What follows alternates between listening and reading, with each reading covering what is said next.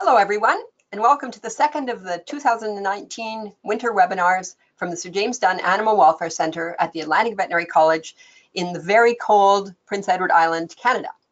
I'm Dr. Alice Crook, coordinator of the centre, and I'm excited that we have registrants from far and wide again this year, Canada and the US, several European countries, South America, Australia, New Zealand, Caribbean. I want to extend a particular welcome to all those returning attendees from last year, and also to AVC alumni in the audience, as well as to the many vet students and AHT students from many different schools, to all the dog trainers and behavior people. Welcome to you all. Before I introduce our presenter, I'm going to go over a few things so you will know how to participate in today's event. First, it is a good idea to close all unnecessary programs or apps running on your computer.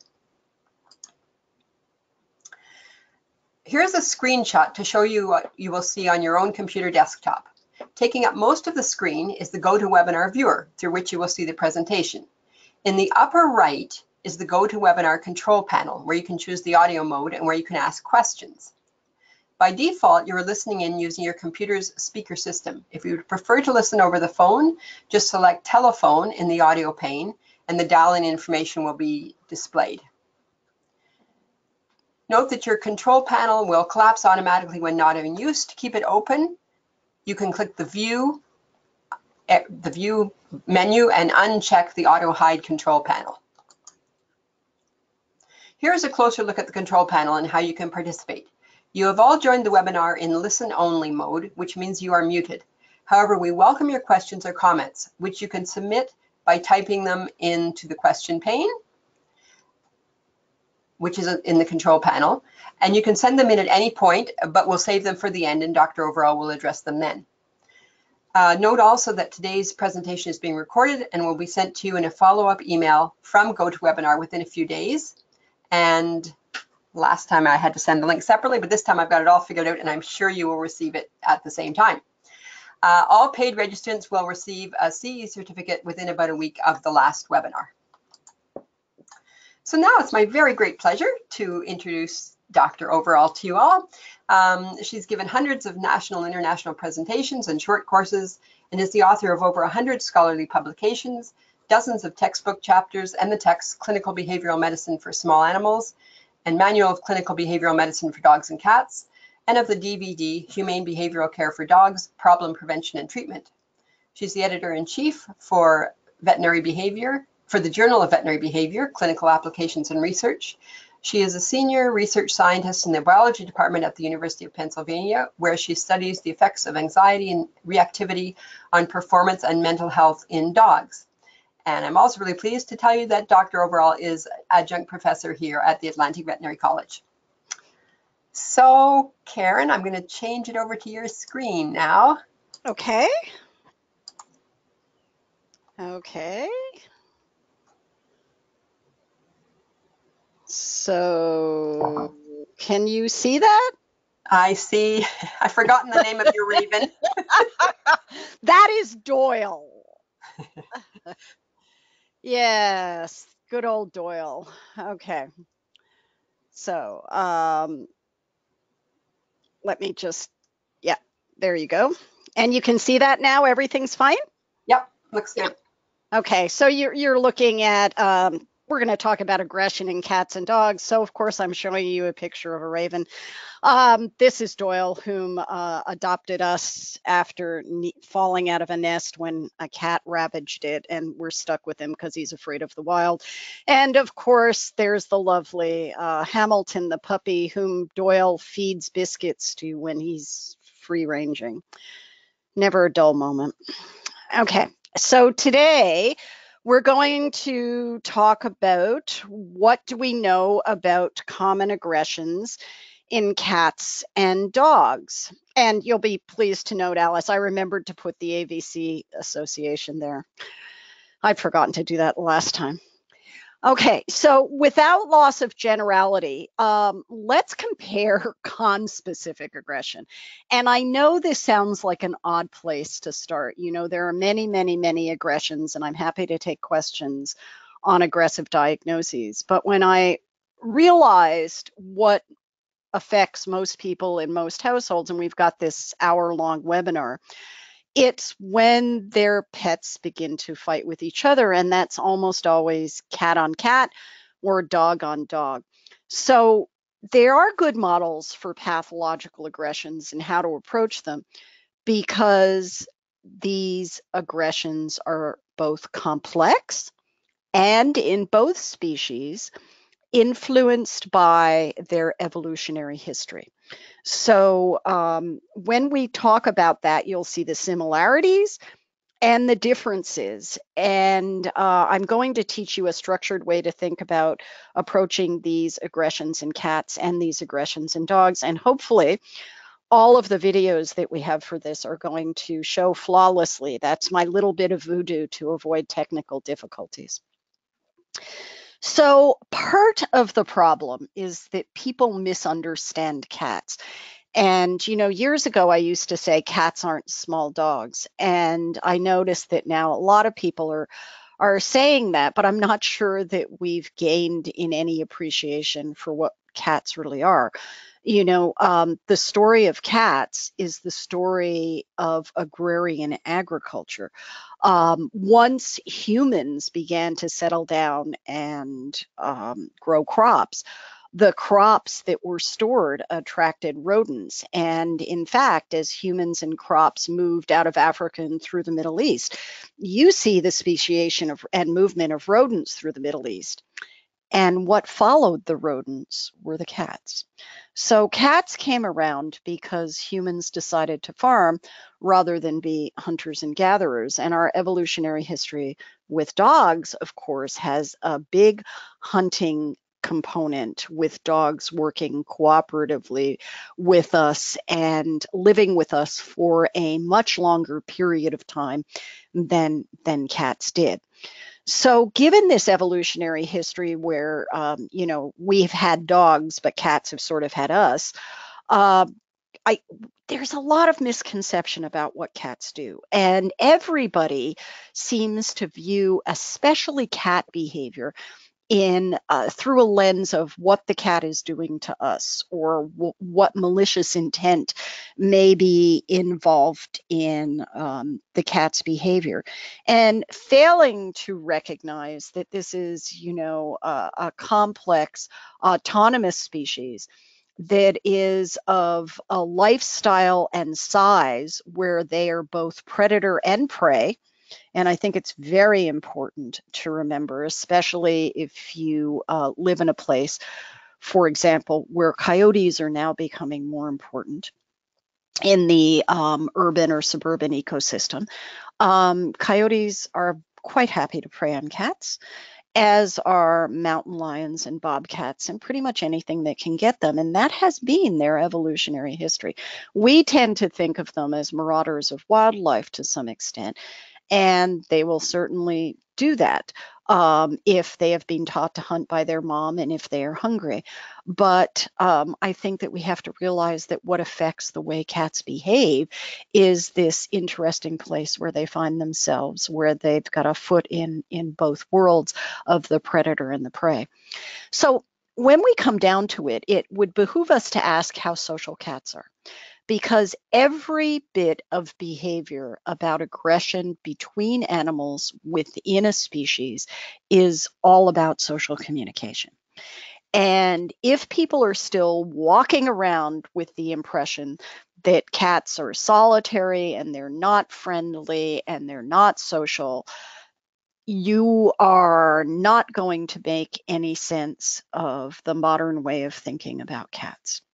So rather than imposing on a species a belief structure, I think it would behoove us to phrase our concerns and our uncertainties as hypotheses to be tested. In other words, are cats social? And if they are social, what data would allow me to perceive them as social? And if they're not social, how would I know that? So if they are social, what data would allow you to perceive them as social? And this is a photo of a cat. And yes, it's a black and white photo because it was taken by one of my friends 15 or 20 years ago at a meeting where I was talking about cat sociality. And she was local. It was a British meeting. And she went home and took this beautiful black and white photo of her cats. And the reason she took this photo is because of this one cat here. And this kitten, you can see that this is quite a young kitten, had been brought into this household of 3 other cats the previous week. And this is how they're all already interacting. Now, is this a random conglomeration of cats? Well, I think you would have to argue no. First of all, there's some very interesting intertwining of limbs going on here. I don't know if you can appreciate that the orange guy has a leg under this tabby, who has a leg over it, and this tabby is holding on to both of them, and the kitten's wrapped around this one. And if you take a look at their eyes, none of these cats have dilated pupils. They all have their ears up. They're all calm and relaxed. They're rubbing against each other and sharing scent. So based on this type of solitary piece of evidence, one of the things that you could say is, yes, there is some evidence here that cats are social. They're choosing to affiliate. They were not all raised together. They're not from the same family group. They took in an older kitten. They're not aroused in each other's presence. They're doing olfactory and tactile things that would integrate them into the group. And when you see this in other situations, and most of the rest of the photos of cats that I'm going to show you are taken by a wonderful woman by the name of Anne-Marie Daucher, who is a really good friend of my wonderful and beloved friend, Tini de Koester in Belgium. And Tini got her to take these pictures so that I could use many of them in lectures. And they are fabulous cat pictures. But if you look at this, these are cats who are intimate. And when you've got cats, and I don't mean that in a sexual sense, I don't even know what sex these cats are, in fact. But if you look at cats who are really socially close, what you tend to see is a lot of bunting behavior. That's this head rubbing. You'll then see them rub their mustachial glands, which you can see happening here where this cat's rubbing the glands under the whiskers against the other cat. They're entwining their tails. They're doing all of this tactile stuff. And notice these are 2 different contexts. They've continued to do this as they walk across a patio in a courtyard. So this is not just something that happens quickly. These are ongoing affiliative relationship building behaviors, the same way we as humans would cuddle or touch or attend or hold on to someone to build the relationship, to touch their hand, when you hold someone's hand, when you're talking to them or comforting them. Those behaviors exist here. So what we need to realize is that cats are probably quite social. We know that they live in matrilineal groups that are structured by who your mom and who your grandmom is. We know that those groups will continue and will even take in other cats if there are sufficient resources, and can be quite stable if there are no abnormally aggressive cats in those groups. And if there are sufficient resources, those groups will have young that will help raise the next generation of young, a pattern that we're familiar with in a number of species and phylogenies. Crows and jays are quite famous for those behaviors in the bird world. And even the cats that would leave the group, which are generally the young males, would stay for 18 to 24 months and maybe beyond and help raise offspring. And in these very stable large groups, which are a number of ethologists have watched in a number of cities, in these very stable groups, these young males will even suckle some of the kittens, not nutritively generally, but in a comfort way. So we've got all the things necessary for cats to be social. but not all sociality is the same. And I think that that really is the take-home message. Everybody complains about anthropomorphism, seeing animals through eyes that are ours and expecting them to have the attributes that are ours. But I'm far more concerned. I'm not a big fan of anthropomorphism. I do think it can help make you more empathetic, but you've got to make sure, if you're interested in science, that you're not mistaking that for data. But I have a massive problem with anthropocentrism, where we're at the center of everybody's universe, because we're not at the center of most universes. And I think that the combination of anthropocentrism and anthropomorphism for cats becomes really problematic, and we never give them their due. And I think if we do so, we begin to find out some interesting things. And I don't know if anybody's been to Le Chat Noir in Paris, but this is one of the very famous drawings that come from there, and they're everywhere. They're on cards, they're on posters. And I love this because this is the domestic cat, and his character is Behaviour. And here we've got the indifferent cat, and if you take a good look at all of these cats, the driving factor in how you can tell what the cat is thinking or feeling is the cat's tail. The eyes move, the ears move, but the tails have it here.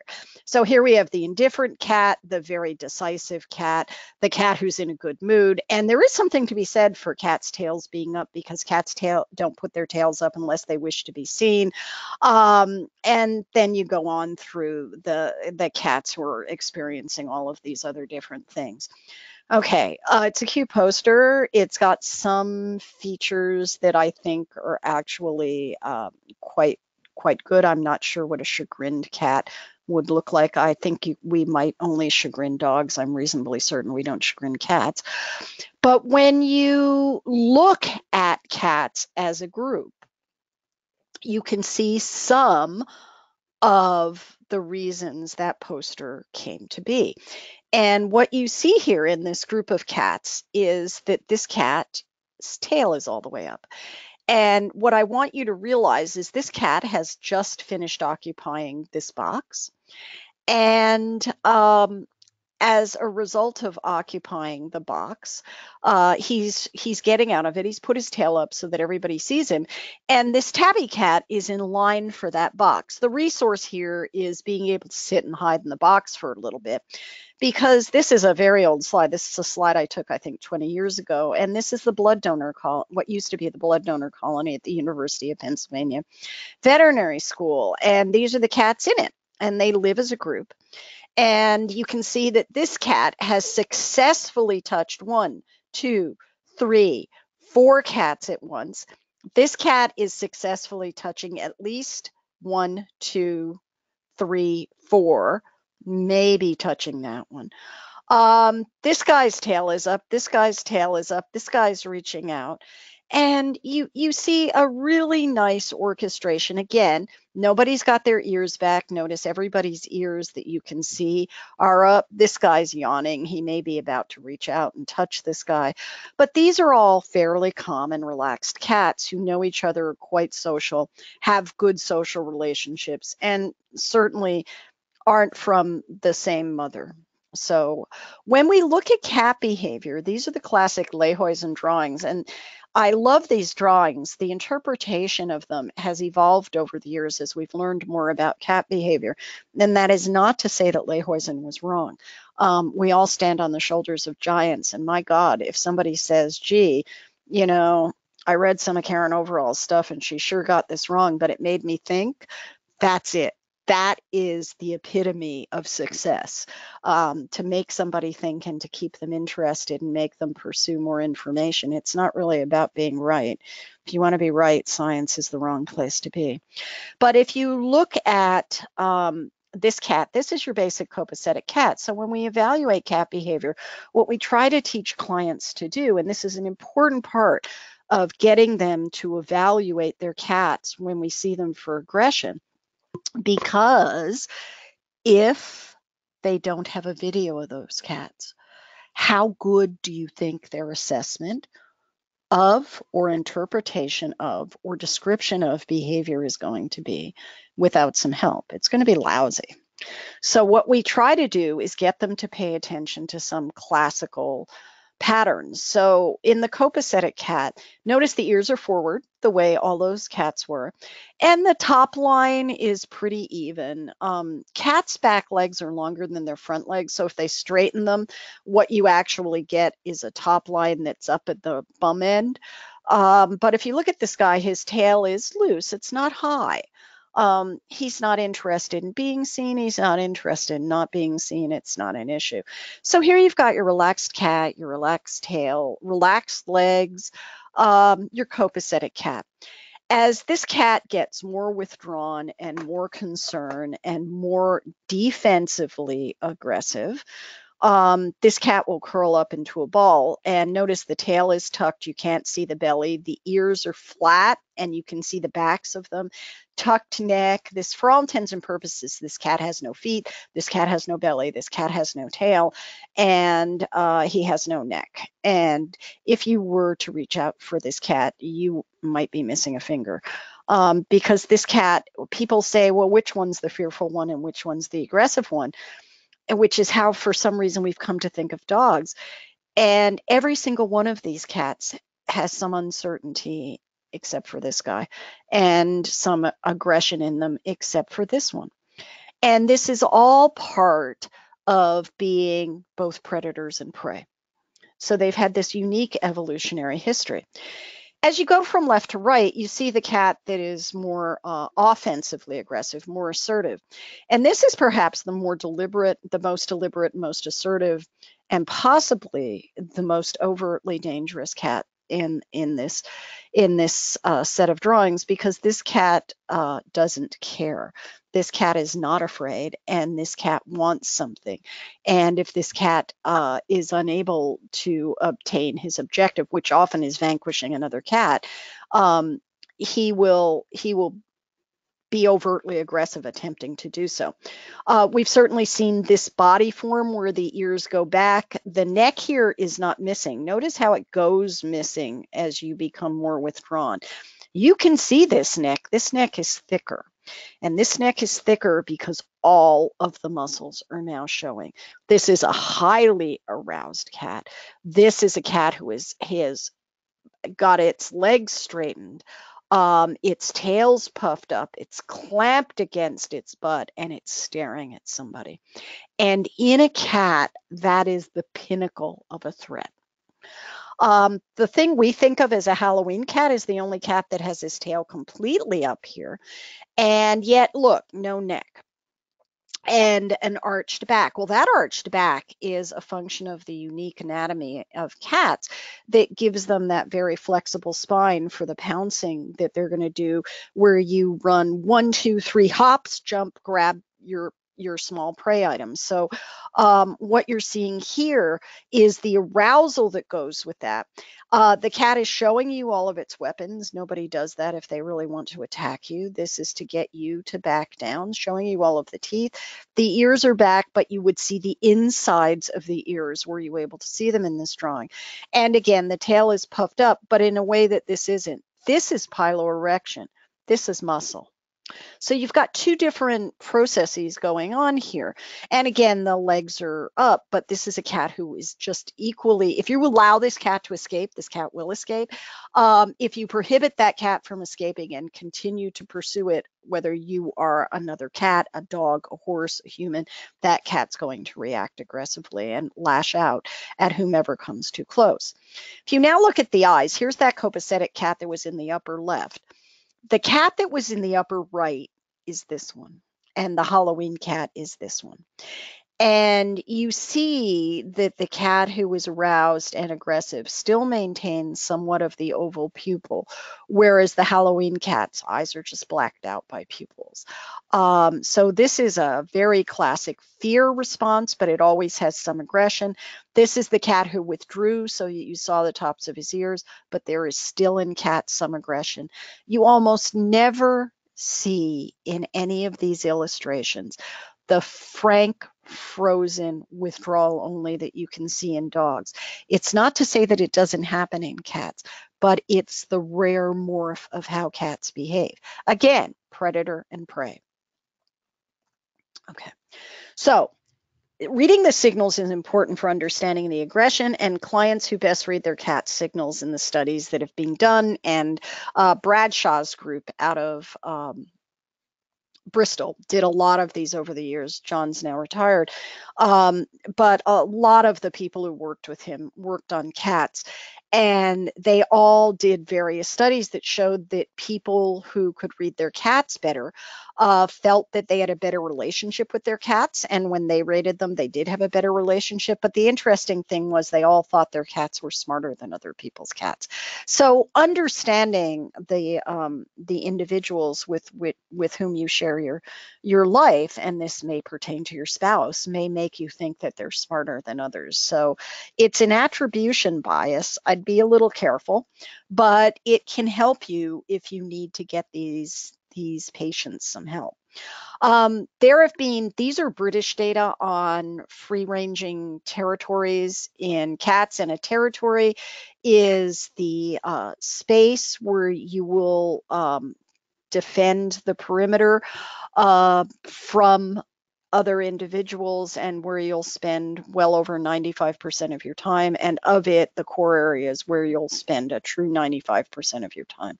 So if you look at this area where they'll fend off other individuals, if you just looked at average over time, it's 1/10 to 1/2 hectare. But if you looked at males and you looked at females and you looked at them over a season, you would find out that this can range from a cat who never gets out of the barn to cats that can go nearly 1,000 hectares. These types of data were redone for suburban areas in the middle of the United States. And the data are remarkably similar. In one of the United States situations, the cats ranged even further in suburbia. And it's possible because there were other food sources that they might have done that. This is a lot of space. Okay, 1/2 hectare. Most of us don't have apartments or houses that are this big. So here we've got these small animals that people recommend for individuals who are too busy to walk dogs. And they're going to live largely indoors in urban areas. And in many parts of the world, living indoors is now mandatory because of threats for wildlife. And this is the amount of space they would wander around normally. So you can see what might happen in a home environment. And I think we have to ask ourselves what this means for small living areas, 3D spaces, and personality types. Because I've just told you, cats as a species are a social species. They're not social in exactly the same way many other species are. We all differ a bit, but they are social. But there are also cats that fit beautifully on the shy, bold continuum. All of the cats I've talked about pretty much so far in pictures have been bold cats. The shy cats are going to be the cats that were in the lower left corner of those postures where they're more withdrawn. And when you look at these cats, you can identify them in group social situations. This is the other end of that cat colony that I showed you earlier for blood donor cats. And what you see here these are the cats who are not that social. These are the cats who are uncomfortable in those group situations. These are the cats who are more withdrawn. And these are the cats whose needs are at risk of never being met. And if you put them in a boisterous situation like that, unless the other cats can make arrangements for these cats, these are the cats you might never see because they'll be under the sofa, or they'll be under the bed, or they'll be in the basement, or they'll be in the attic, or this will be the cat who chooses to become the outside cat, where they can regulate not having to interact. So here they had some needs met, and there were some other boxes and things here. And, they can do limited contact, but they could easily walk out this door, walk down the hall, and be with the other cats, and they choose not to. Because none of these cats are overtly aggressive or overtly problematic. These are normal spectrums of feline behavior.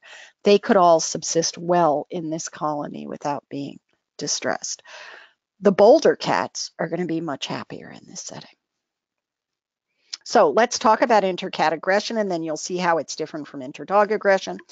And when we talk about aggression, we need to define it because everybody can define these things differently, but there is a textbook definition for aggression.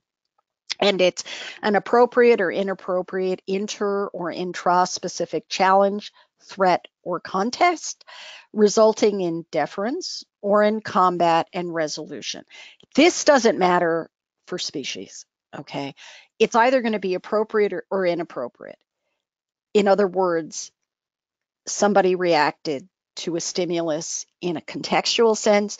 You're attacked in a garage, you may decide to fight back. You're attacked in a garage, your dog decides to fight back. You're attacked in a garage and you're holding your cat in your arms and the cat goes after the guy who attacks you.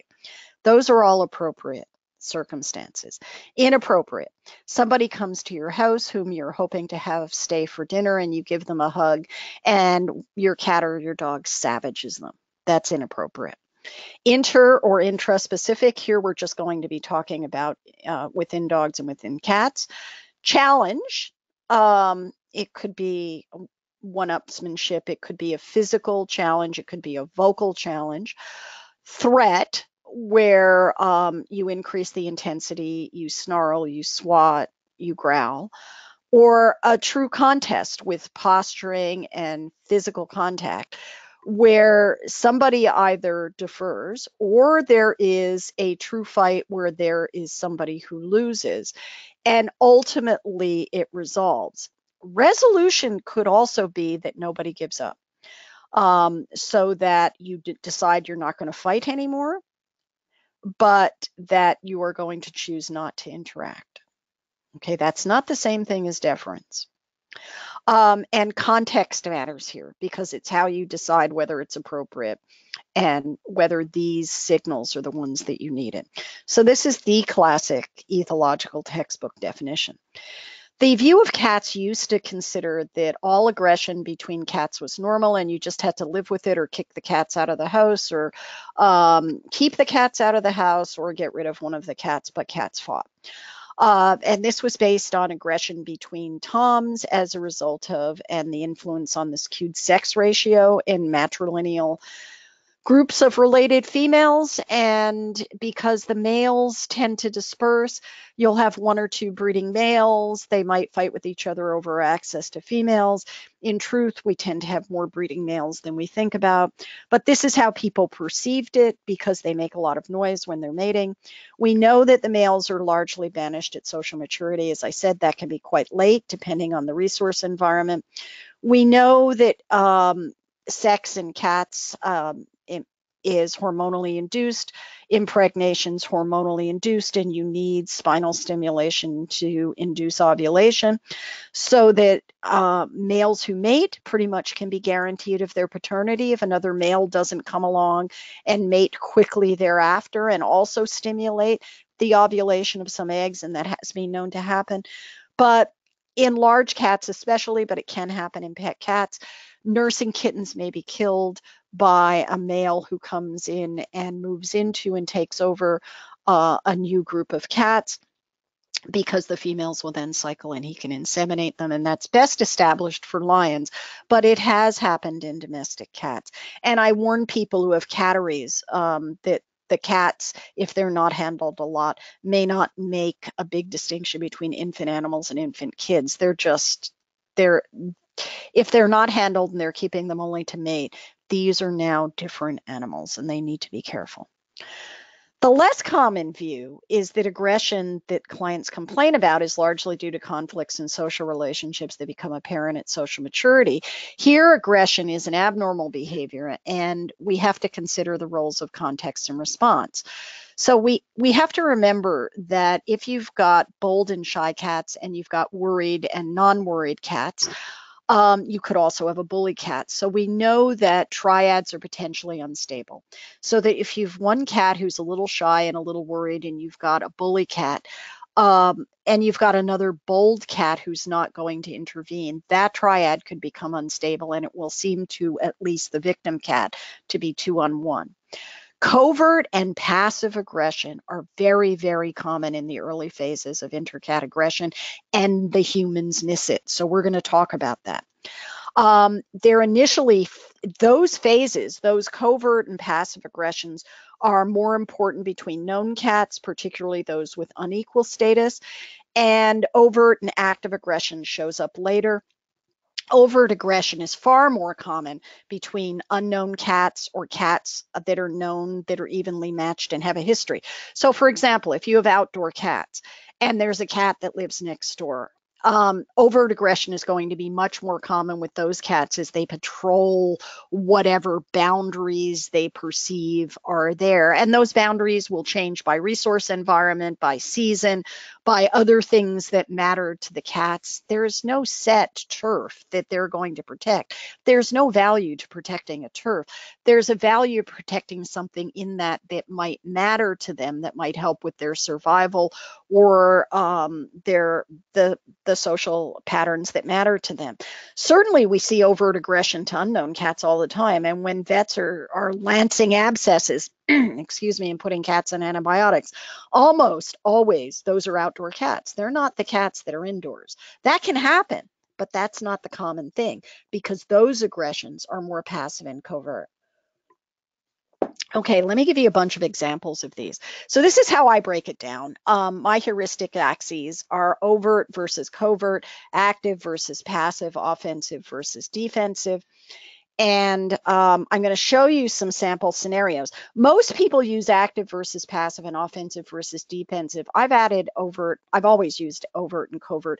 I think that's very hard for people to observe, but I'll show you what it means. And I'm spending more time on cats, and I'm going to give dogs a little short shrift today because it's almost always the other way around. So here you've got some cats.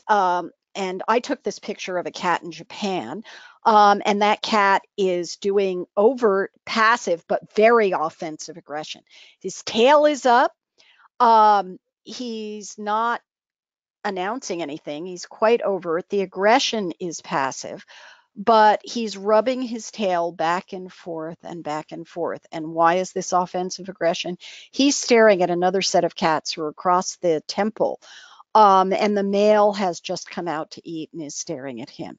And you see it here. So these are not well advertised. They're passive. There's nothing active here, but this is offensive. And it all involves that stare and that stop and that stillness. It's a passive threat. And when you consider how many others attend to it, it's quite overt. Other cats may not be attending to it. Certainly humans won't be attending to it unless they know what they're looking for. Okay, if a cat sees this, any cat would recognize that as an overt attempt at aggression. Here we have some overt passive aggression, defensive aggression, where the cats are avoiding things, arched back. Here's a kitten in a lab. The less confident cat who will leave the room, back up, withdrawn to a smaller space. They might vocalize.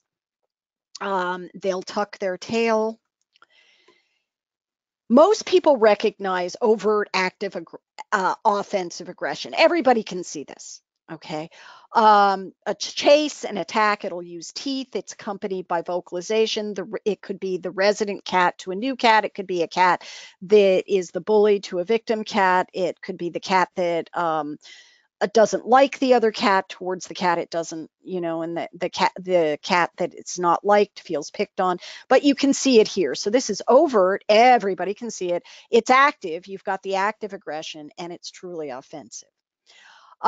Here's the overt active defensive aggression, where you've got the cat rolling over and trying to get away from this other cat. And of course, this is overt active offensive aggression on the part of the black cat. You begin to see this get covert, and this is the reason people have trouble with overt and covert. You begin to see this get covert when you realize people are not going to be watching for the whole sequence. And this will be true for other cats or dogs. If they're not there, they've missed part of it, and they will get into the middle of this and only figure out after something happens that they got into the middle of something. These cats displace or steal cats' toys, beds, food. You may get non-elimination pheromonal marking for these cats. The covert passive defensive aggression, where you've got vanquished or less confident cats who will mark with the mustachio glands in a window. I took this picture in Hungary. It's a boundary area. This cat is locked into this barn that has chicken wire, and this is the only place he can mark. Other cats will be outside and they may be displaced from these areas, but this is a covert passive defensive aggression. And you'll get covert, more active offensive aggression. Again, nobody's seeing this. Nobody's here to watch this. This cat's doing this in the absence of other cats present, but he's spraying, and that's an active act. It's an offensive act, but there's nobody here to observe it. So it's covert. So a vanquished or less confident cat might mark with urine or feces in boundary areas from which they've been displaced. And you can have covert active defensive aggression. Again, nobody's here to watch this. It's an active behavior. He's actively doing something, changing the marks on a tree. But here it's defensive. He's leaving it to say, look, I'm here. You've got withdrawal and marking of a restricted area by the victim cat, but he's saying, I'm here. I haven't gone away. I know you left your marks on top of mine, but I'm still here. So if you're taking the census, no, I am still in the vicinity. And when you see these integrated, you can see the whole sequence of overt and covert, active and passive, defensive and offensive behaviors, depending on who it is. And you can see them as part of a moving picture of how these cats work out their relationships. Clearly, there is a bully cat here, and that's the black and white one. And no matter how deferential and how non-aggressive the tabby cat explains that she feels, the black and white doesn't like this cat and wants this cat gone. Okay, so we're going to see the first of a couple of videos, and then we'll move on to dogs and videos, and then we'll take some questions. So I need to get rid of the pointer. So let me get down here. In theory, I need to get, there we go. Thank you. Okay, so this is a video that I took with my iPhone at a port in Portugal. I was on a road overlooking the wharf, and there's an orange cat and a black cat. And I was also playing with some features of my iPhone, so these videos are a little weird. But I want you to get a sense of how much this is a dance.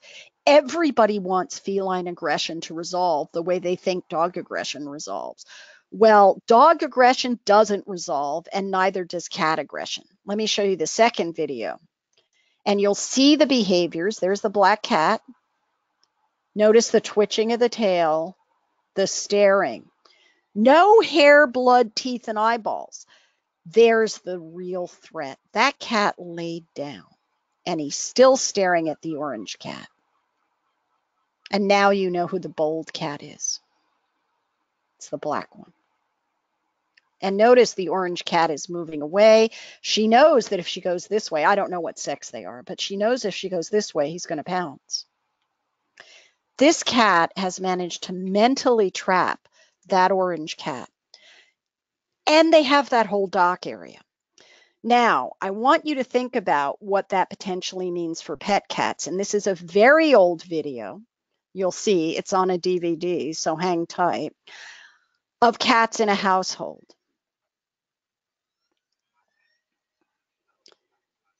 So think about the space cats need. Think about the overt and covert. Think about the active and passive. Think about the defensive and offensive. And think about what this means for cats who are now locked in an environment and don't have a lot of space.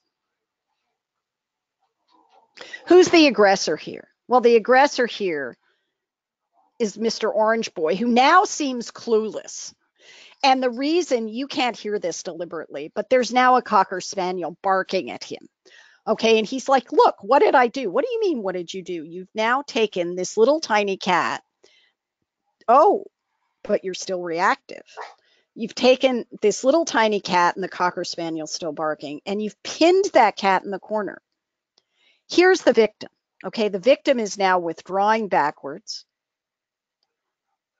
And here's the passive aggression. What's this cat doing? settling in.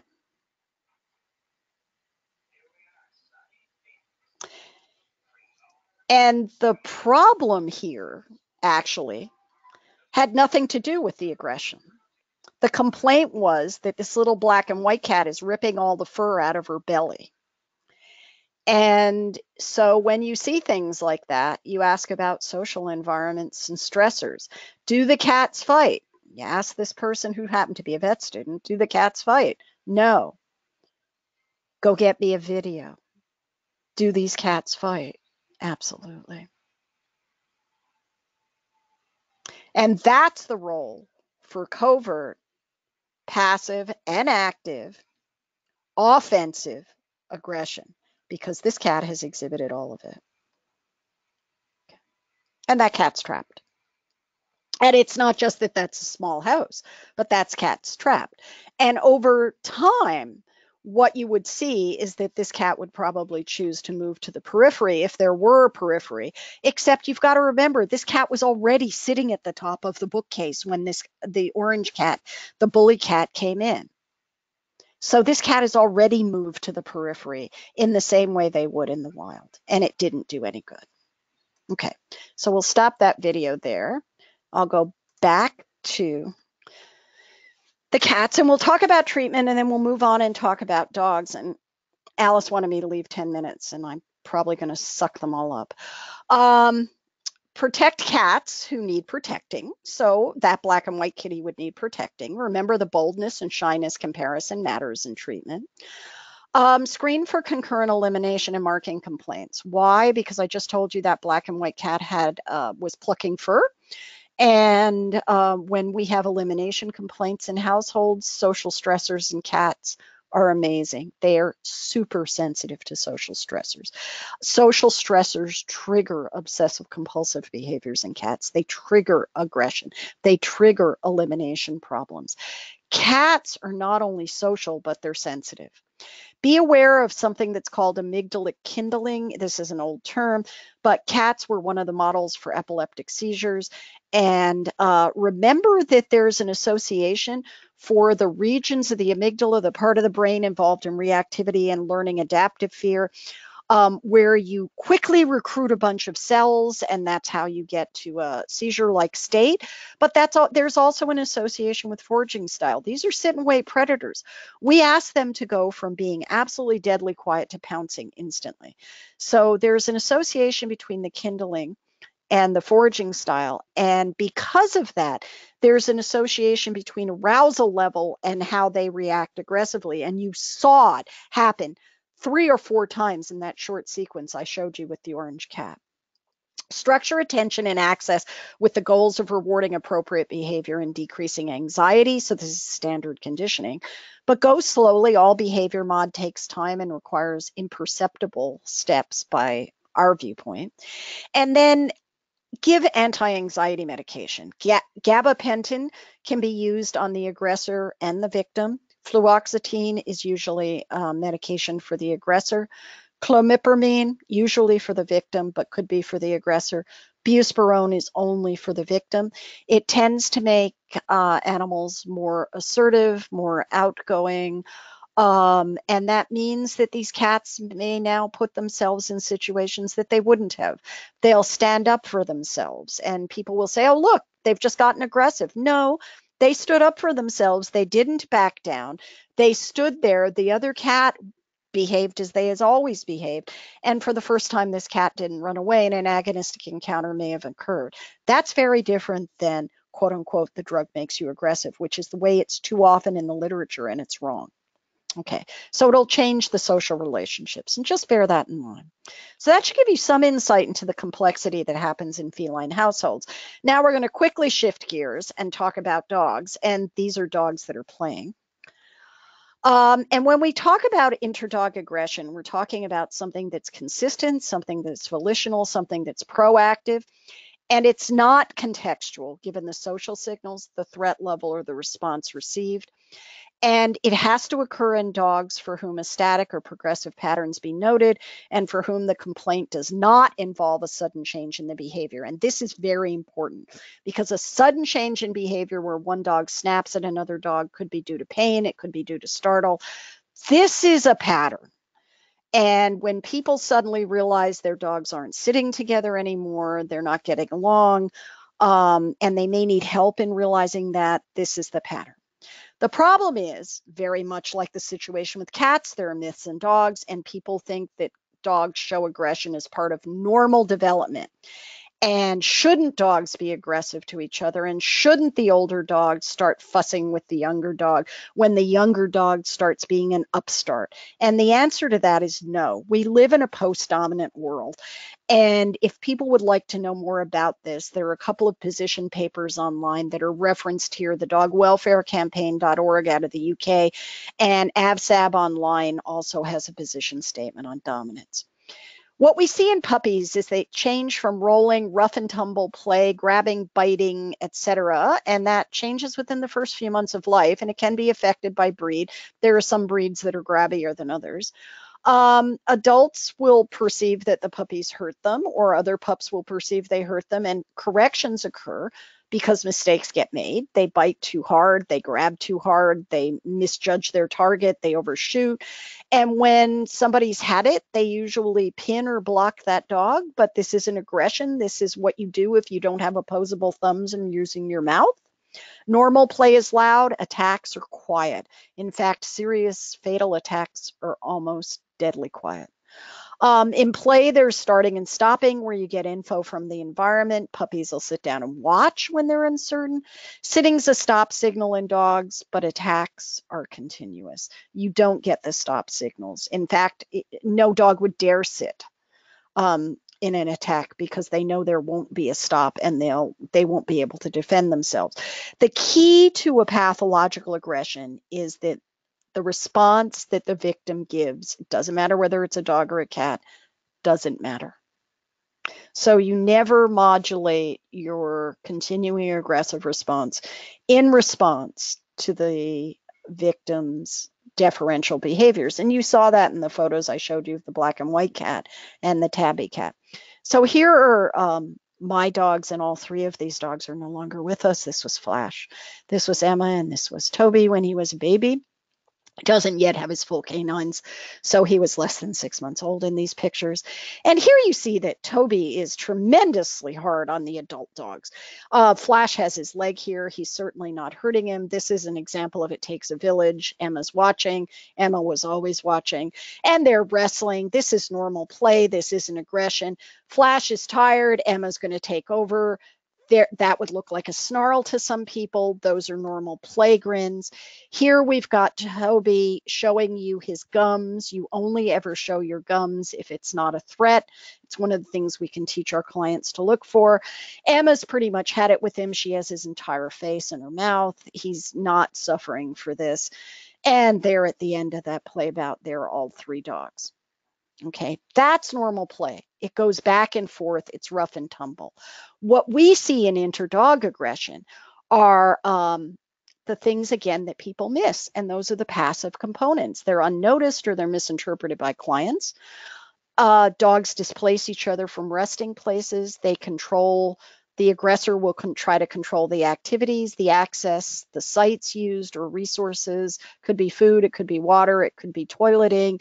It could be somebody's lap, it could be a toy, it could be anything. And you get threats, which are usually stares, where the victim avoids the aggressor. And you see these in some fairly, this is a Rivière painting, you see these in some fairly famous paintings. And if you can capture these behaviors in paintings, this is the aggressor. Okay, there's the threat. This is the guy who's trying not to threaten back, but he has to keep an eye on him because he doesn't trust him. He walks away, he's looking over, there's the final snarl. Okay, and notice he's snarling, even though this dog is deferring, turned its neck, and is walking away. This is Emma when she was a puppy. She was about 8 months old here. This is Tess, the dog that raised her. This is Christmas time. And I never noticed this until we had a first major nearly to the death fight when Emma was 1.5 years of age. Tessie wouldn't share the couch with her. I thought they were sharing the couch. It's Christmas, isn't everybody sharing? I didn't see that she was staring off into space and that Tess was staring at her. I didn't see that she was that tense until I went back and looked. Here's Tessie threatening her again. These are just pictures I took of Emma at Christmas. Emma's watching her out of the corner of the eye and going away. I missed all of that. And my point is that if I missed it, clients miss it. And here they are the week before the fight that nearly killed Emma. And Emma's actually barking at Tess as Tess follows her across the bridge. Flash is watching to see what happens. But after, and Emma had been for a swim in the stream, after she barks at Tess, Tess shakes her head, which you can see here. Trainers and popular folk will say, oh, look, shake off, it's all okay. It wasn't okay. Okay, we've got to be very careful about how we interpret these behaviors temporally. She shook that and ended the interaction, but it didn't change what she did. And the next week, she sent everybody to the hospital. Okay. So, commonly noted but incorrectly interpreted profiles, people will tell you there's an older dog who's a bully regardless and without provocation of the younger dog, or there's a younger dog who's a determined upstart. Both of those are almost invariably wrong. Instead, what you have is a victimized dog who may be younger and often is, who's contextually appropriate, but who's perceived by the older dog to be a challenge. Why? Because the older dog has an anxiety disorder and is pathological. So what we have to do here is flag the more normal, appropriate behaviors by reinforcing the dog who's doing the best job of behaving appropriately given the social context. Status is generally defined by the ease of frequency of engendering deferential behaviors from others, and physical capabilities are more important as second-order considerations, but they don't drive this. You could have a perfectly appropriate, partially blind, partially deaf, partially lame dog who can control every interaction in the household. Don't think that that's what's driving this. It's a second order factor, but it's not what's driving it. Don't believe these dogs can't kill each other. They can. So what I want to do is show you some videos, and I have to call them up. So I'm going to show you the first one, which is a completely normal set of dogs playing.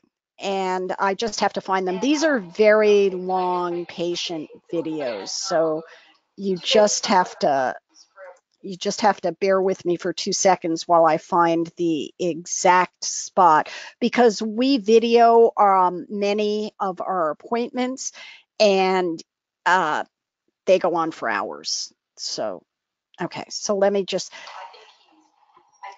these are 2 Dobermans. Okay, in the same household. They're there for a behavior consultation. This is a place, we're using a research suite here where we did a lot of cognitive testing, and that's what that equipment is. And this is a great, let me make this full screen. This is a great play sequence because these are big dogs. They're of a breed that many people would be afraid of. Notice that their ears aren't docked, but their tails are. I don't understand it. Nothing should be docked. One of the dogs is wearing an activity collar. That is not a shock collar. That's a collar with an accelerometer in it because I wanted to measure how much he moved. But here's the fabulous play sequence, because these are things that would scare most clients. But what can you see in both of these dogs? If you take a good look at this, you can see the gums of both of these dogs when they wrestle with their mouth. You can, exactly what you saw in Toby and the puppy you see here. And they trade off. There's back and forth. It's noisy. It's boisterous. Everybody has a role, and you can see the gums. So there is no worry here. That's perfectly normal play behavior. Now, compare that to this next video where these dogs could kill each other. And I am going to show you this sequence, which is very quick. And I'm going to show it to you from 2 vantage points so that you can see it. These are 2 bulldogs that have been fighting with each other. I'm sitting here, my assistant's sitting here. This is the research area. These are the clients. You can tell me who the aggressor and who the victim is. They're sniffing around all these toys. Why are all these toys here? Because I'm here. They bring them to me. Okay, there it is.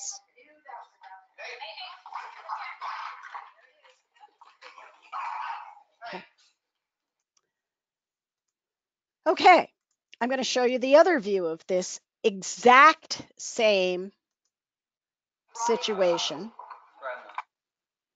So you can pay attention. You know what's coming now.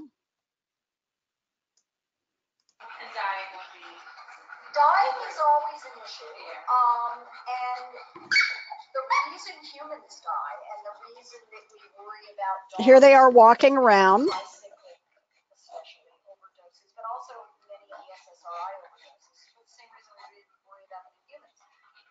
Notice that they're not interacting. Very different than the dobies. These guys know where each other is, but there are no affiliative interactions. They're the kids that are more liable to not realize what killing yourself is. And notice how quick this aggression is. The poison control center has Watch. and I knew that was about to happen. Okay, and there's the example. Okay, notice that one dog deferred to the other and moved away, and it didn't matter. That's pathological aggression. Okay, and in that short amount of time, they did enough damage that we had to wipe down the noses and patch these dogs up a little bit.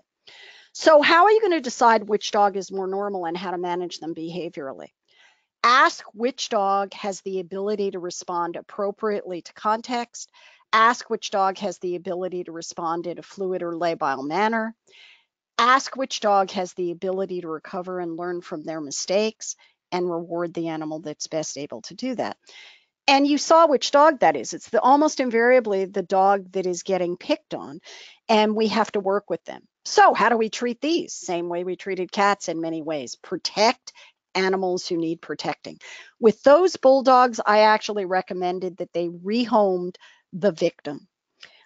They chose not to do that. They did separate them and live separately with them for well over a year until they could really, as they really worked with them and gradually introduced them. And now they live with them in sort of a protected custody where there are only certain situations where they can be together. They're not best friends, but they're no longer having the aggressions. And the one that was picked on is doing a much better job of being happier. So they're happy with that outcome. I've warned them that for the rest of their lives, they could still need some protection because we don't know what's going on in the brain of the aggressor. I am so serious about this separating and protecting dogs that I'm happy to have them do the time and space share, which is what they did, because they used gates, they used doors, they used locks, and I want hooks and eyes at the top. They're $1.50 a piece. They will save your life. No child can open that door, inside and outside. And the legacy of Tess living with us for the 16 years, 15 years that she did with Emma, and we had them both since puppyhood, is that we still have hooks and eyes inside and outside every single door in the house. Structure attention and access with the goal of rewarding appropriate behavior. You're also giving the dog or the cat who is victimized the right to exist. Medications, gabapentin, again, the aggressor or the victim, fluoxetine, the aggressor, clomipramine, generally the victim, but could also be the aggressor, escitalopram for the aggressor, buspirone, again, only the victim. We discussed why. They won't become more aggressive. They might become more assertive and get into different social situations with different resolutions. Alprazolam, I use a lot of alprazolam for victims. Again, it does not make animals aggressive. The only time you'll see enhanced aggression is if the patient already had inhibited aggression, which they now don't care about displaying. And the newer medication, Cilio, which is not yet available in Canada, but is available in the US and most of Europe. And it can be used for the aggression or the victor, but it's wonderful because it's an alpha agonist that blocks the arousal. And I need to disclose that I helped develop this drug for market, so I'm not unbiased. But it has a lot of potential in these situations, and we're using a lot of it with a huge amount of success, because what we then blunt is that arousal phase. And you can see how in those bulldogs, if we blunted the arousal phase, we'd have done a little better. Okay. And Alice is not going to be pleased. I'm on time, but I didn't leave time for questions, but I'm still pleased to take some. You have my contact information, the journal that I edit. That's what the journal looks like, the DVD, the book, the college book, and the North American Veterinary Conference Institute course is full.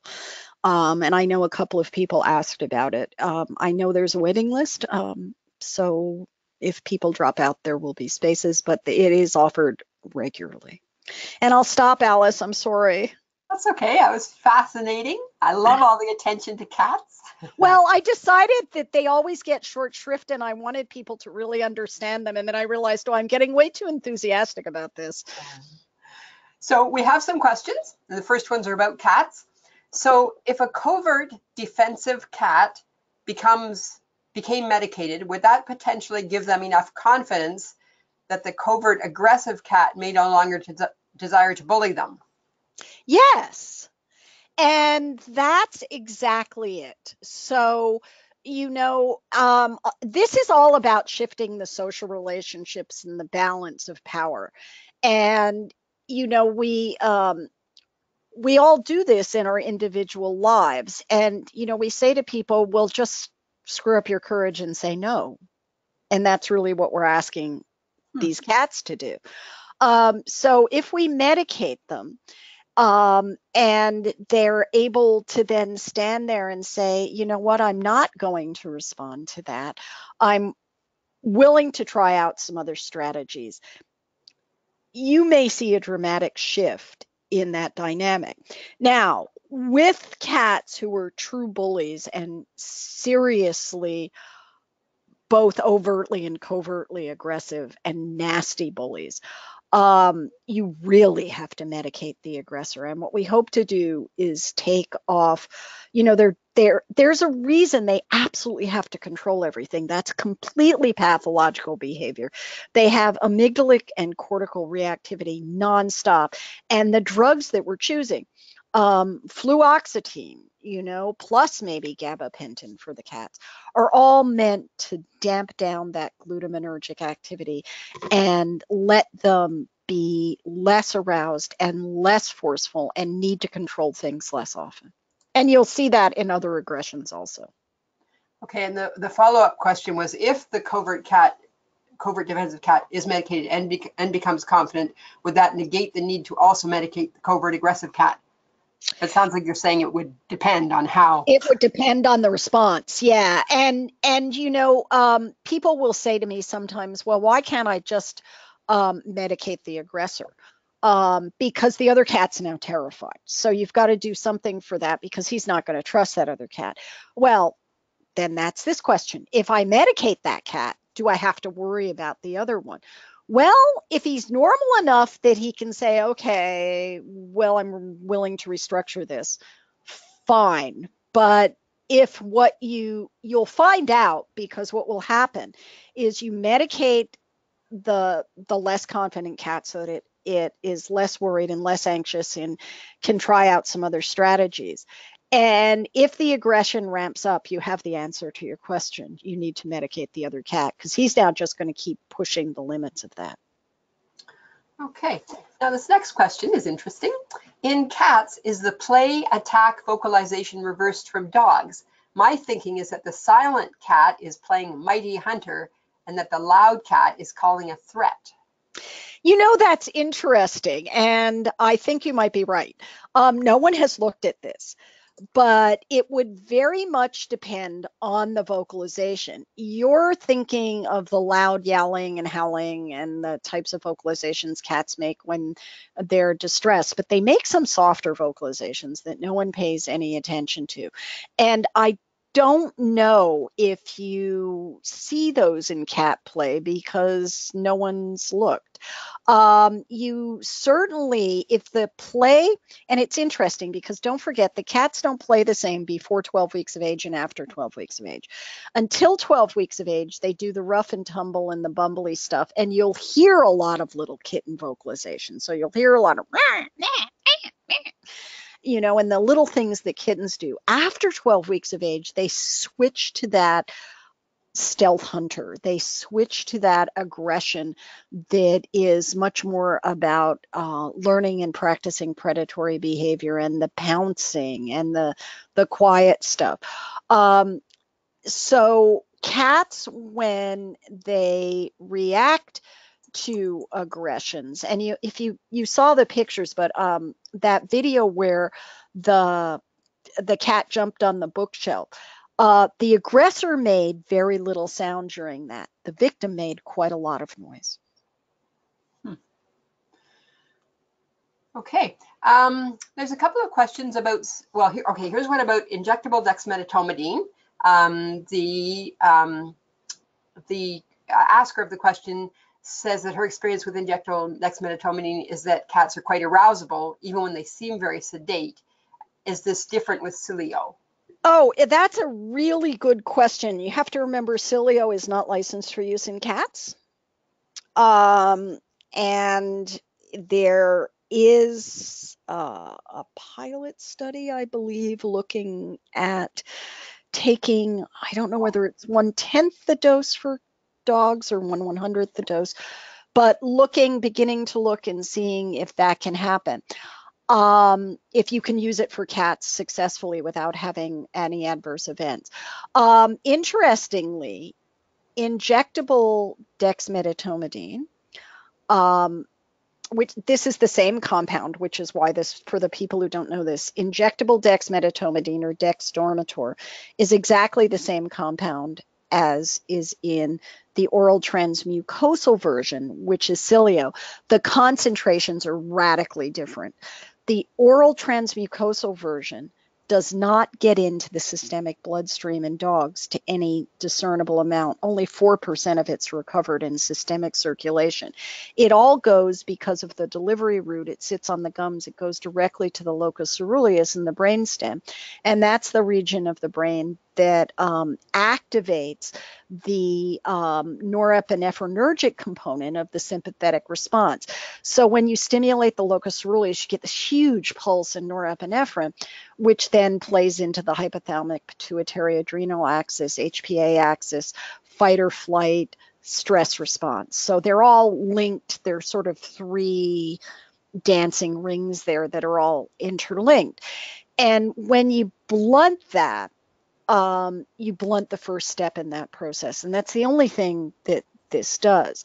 Injectable dexmedetomidine has highly potent systemic effects, and hyperarousal is an adverse event for both cats and dogs. The question becomes, is it more common in cats?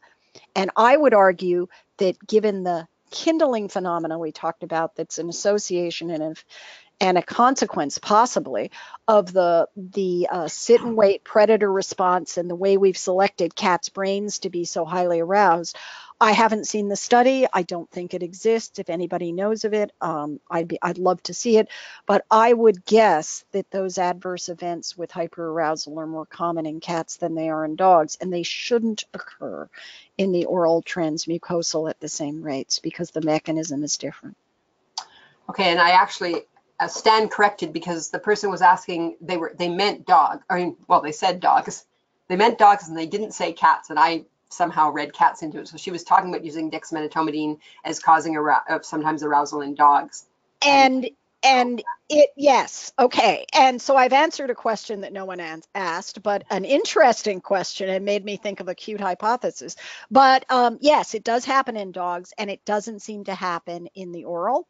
The big complaints that people have about the oral, one has to do with adverse events, and that's that dogs can get sleepy. You have to give them quite a lot, most dogs, but there's the occasional dog, and I have one in my household, where you give them what should be a subclinical dose and they go immediately to sleep, which is not what's supposed to happen. The interesting thing is they go to sleep as long as there's no stimulation. You wake them up, you just say to them, come on, let's go. They go for walks, they jump over an agility set, they interact with all the other dogs, they're fine. And then you come back from that and they go back to sleep. So they seem sleepier without any active sedation, and that's something that people have reported. They have not reported this atypical arousal. The second class of complaints that have been widely reported have nothing to do with the drug and everything to do with the delivery system. It comes in a funky high-tech syringe that's highly calibrated, so you get these very tiny dosages by a dot on a locking complex syringe, and apparently the locking mechanism is difficult for some people, and people have ended up coated in this stuff, which you should wash off. But I think that since the FDA put out a warning about that, people have attended to the locking mechanism in a very different way, and those events dropped off precipitously. Okay, and then somebody else is just asking for more information on the use of Cilio. Is there any, do you have any, kind of reference to recommend about it or anything? Or? Sure.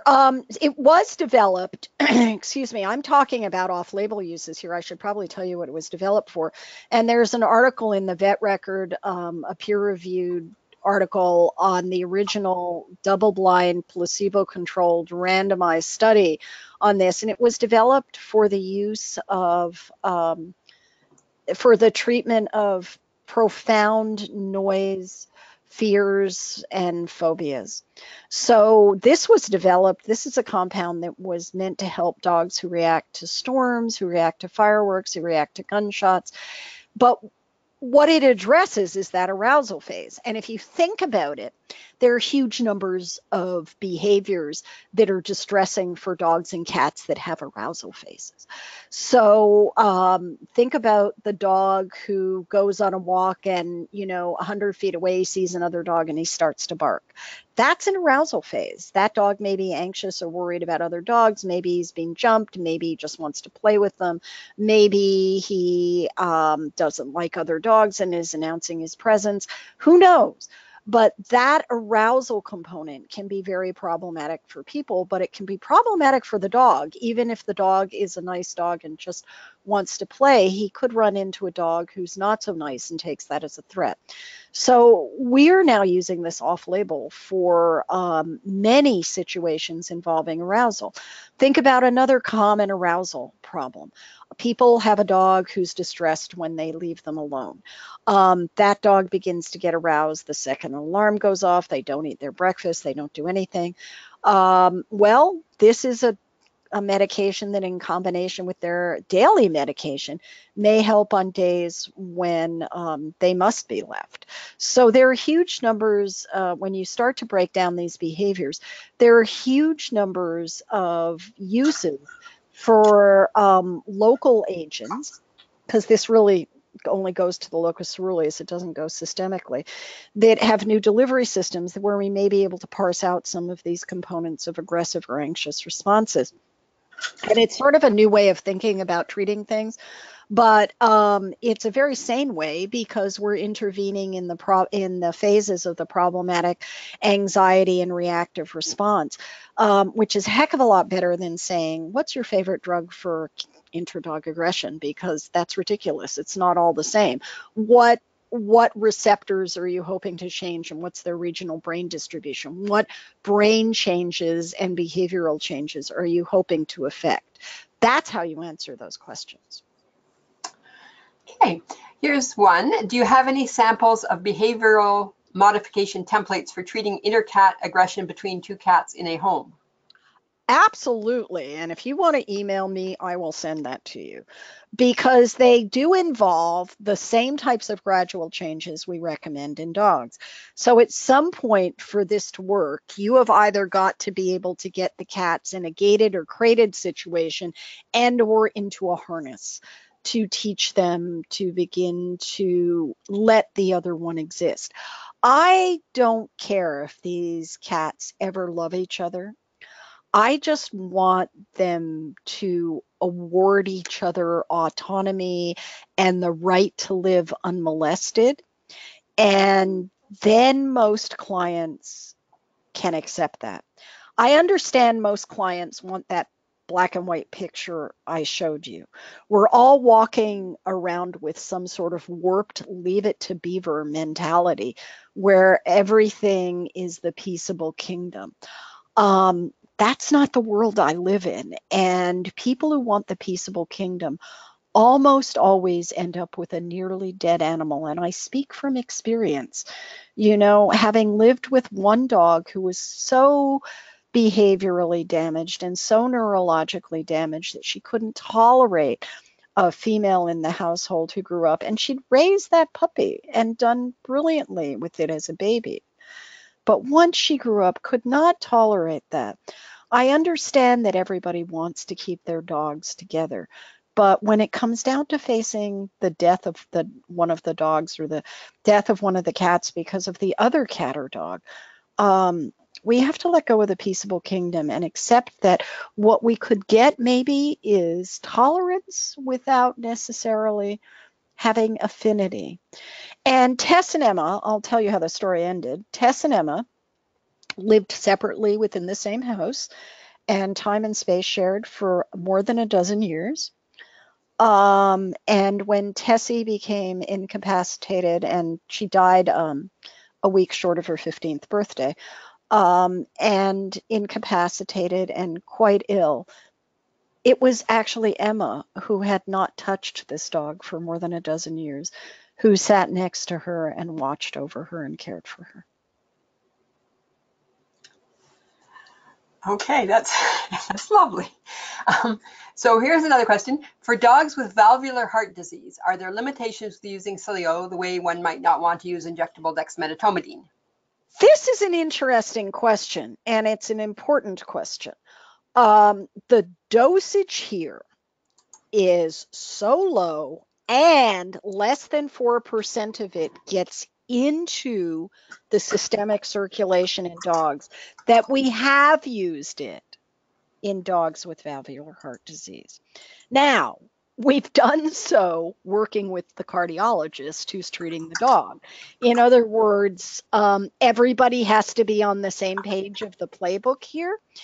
It is one of the things that is noted for caution, but this is a case where when you're only getting 4% of a compound that's 1/10 to 1/100th of the injectable dosage, that you may be able to take advantage of this. The reason for this is that I've had this discussion with cardiologists. I worry the extent to which anxiety in these dogs may worsen their cardiac disease or may put them more at risk. And this is the same discussion I have had for 20 years with neurologists. And people in veterinary neurology are just beginning to come around to what it took human neurologists also a very long time to come around to, and that's that having a neurological condition is anxiety provoking in itself. Having a cardiac condition very likely provokes anxiety in these animals the same way that it provokes anxiety in humans, whether it's a cat or a dog. And we've not been really good at looking for that. Yet when we can use these low risk interventions, we often see that behaviors that we thought were normal for that dog or cat change to much more normal and much calmer behaviors.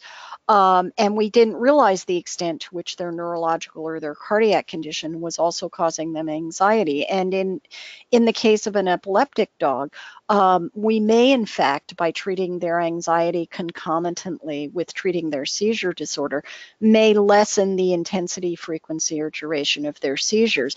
And you have to remember, we're doing this with medications that for many, many years were labeled as possibly lowering the seizure threshold. There's actually very little to no, depending on who you believe, data to support the idea that SSRIs actually do that. And I think that low doses delivered OTM for dexmedetomidine are going to be in the same category for many of these cardiac diseases. And I know cardiologists are terrified of alpha agonists when they're given systemically. I understand that. This is different. Okay. Do you see more interdog aggression with siblings versus dogs who are not related? Yeah, that's a great question. And I have to say that in my patient population, I do not, because I actually don't see that many siblings. And I think that what happens, and we've got some, you know, we've got a pair of males right now. Yeah. But I think that when we think that that may be an attribution bias, in the literature, and there are only 2 studies that have really looked well at interdog aggression relationships. And we actually have enough data now to really look at this also. And I just need a graduate student or a resident or a serf who is willing to plow through this and look at it, because we've even got the videos to go with most of these dogs. But what has been found is that this is true interdog aggression, the way I defined it, where it's about social relationships. And these dogs aren't afraid of each other. You know, this isn't about fear. This is about how we interact and who's allowed to exist. Females, it tends to be 90% female-female, 10% male-male. And I think that when we see siblings, it's probably something we note, but you would have to be able to look at the number of people who have sibling dogs anyway, and then ask if interdog aggression is overrepresented compared to that in the population at large. And I would hypothesize that it's not.